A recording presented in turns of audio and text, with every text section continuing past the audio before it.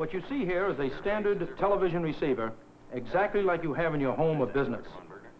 However, there is a complete difference because you're about to view a communications technique that'll do many startling things, such as this.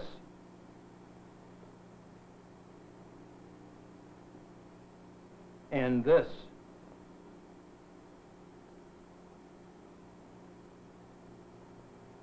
And yes, even this.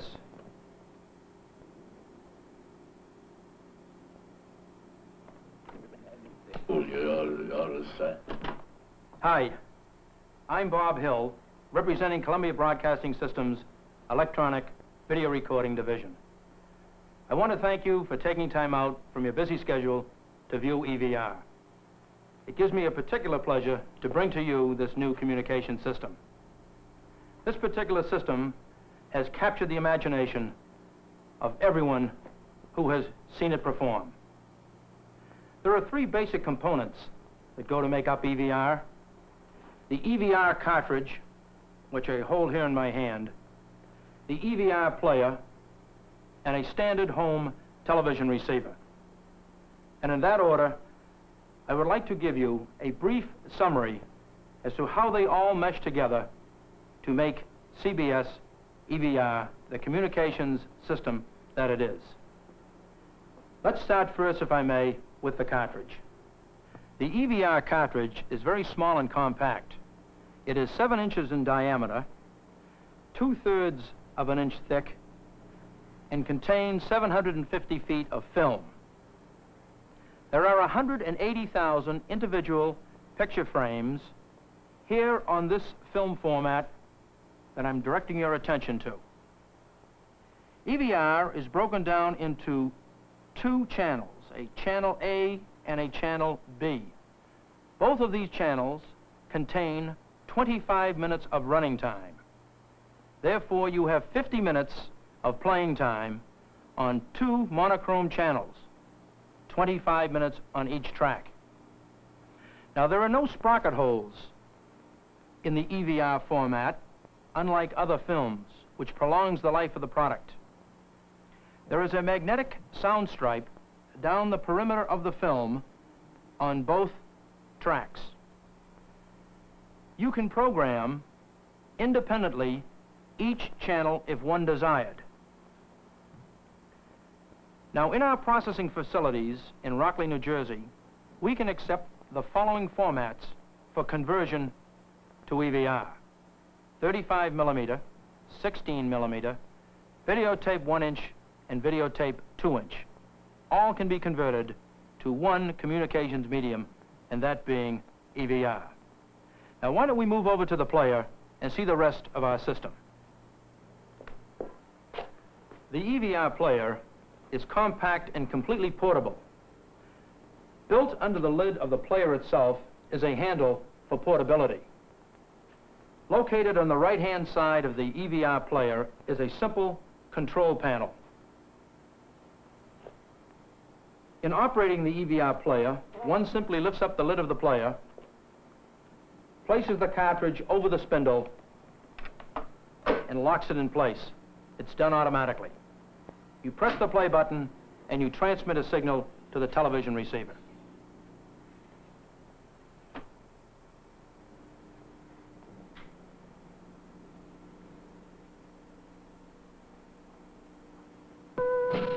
You noticed how simple it was to load the product into the player itself, for it threads automatically through the player.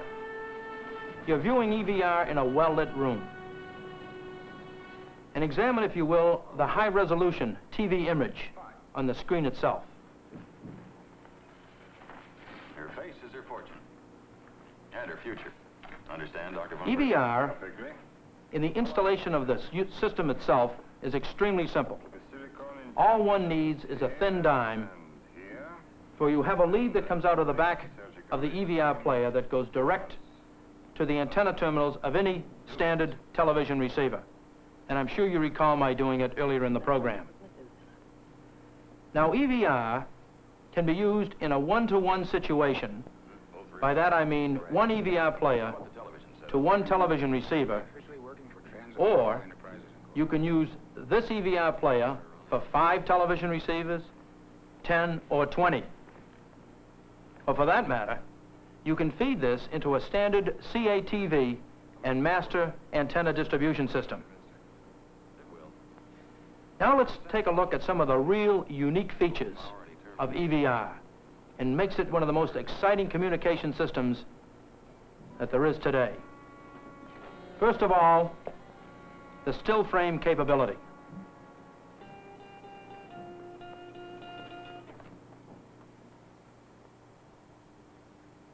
I have selected one of the 180,000 frames that I showed you earlier in our film format. And I have selected that particular frame at my own election. Now, built into the face of the player itself is a crawl mechanism that allows us the freedom to be able to go frame by frame through the entire cartridge, 180,000 frames. Now think, if you will, for a moment. This could be a page in the book, a diagram, a bit of information. For example, if you were moving too quickly in a classroom situation or a teaching situation of any type, you could go in reverse, or you can scroll as fast as one desired. So what I'm pointing out to you here is the storage capability of an EVR cartridge is almost limitless, because you've got 180,000 bits of information contained in a small 7-inch cartridge. Now, not only can we go frame by frame, but we can go from track to track, from one channel to the next channel. And if you recall earlier, we showed you Mission Impossible, which you're viewing now, and then we showed you Robert Frost on another track. Very slowly, I will go to the other track and show you Robert Frost.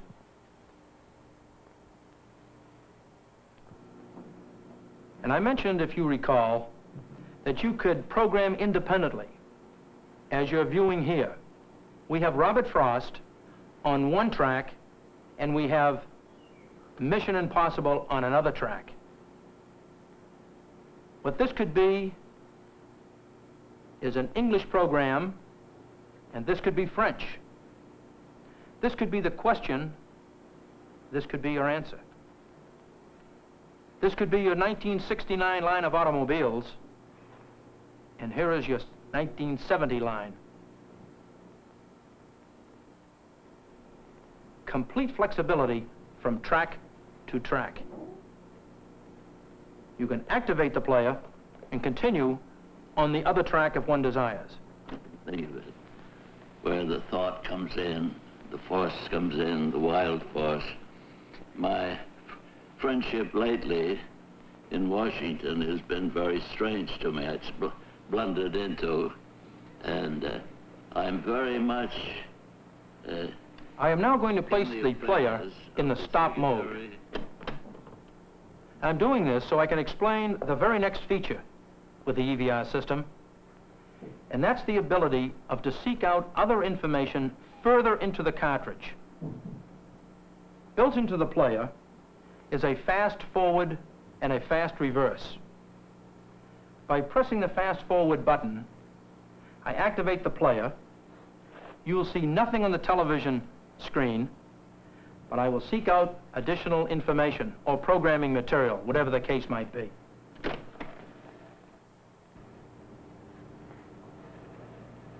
I then stop the player, activate the machine, and we're well into the cartridge. Mighty contiguity of shade. That's fun, isn't it, that way? You know, we're taught that they're going to change to the... You can not only go forward, but you can go in reverse.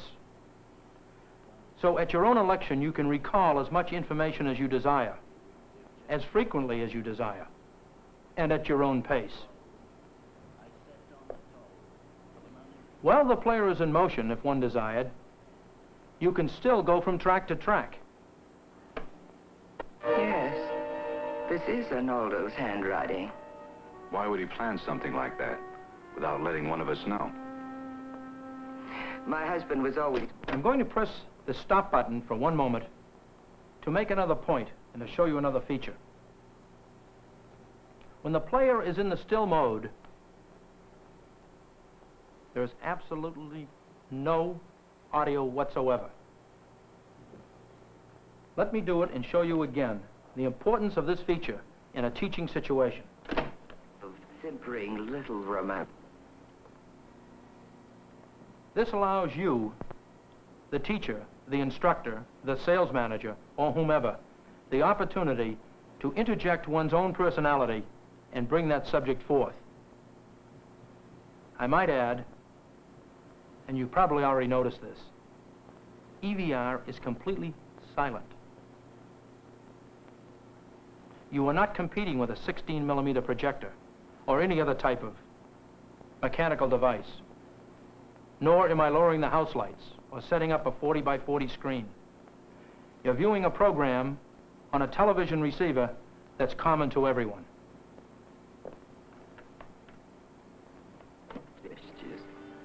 What does it matter why he did it? What could work into our plans better?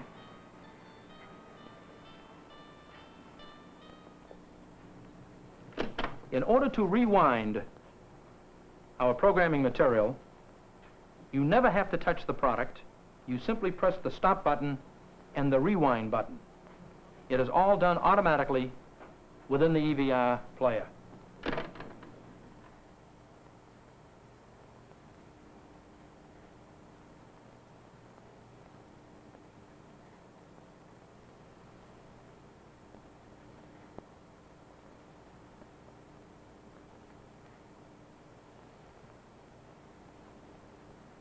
You simply open up the lid,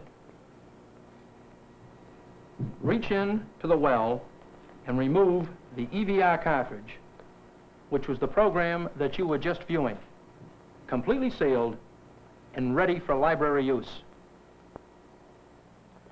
EVR offers you the complete freedom of choice, viewing what you want, when you want it, and as often as you like. I thank you and hope you've enjoyed our demonstration of EVR, a development of the Columbia Broadcasting Systems Laboratories.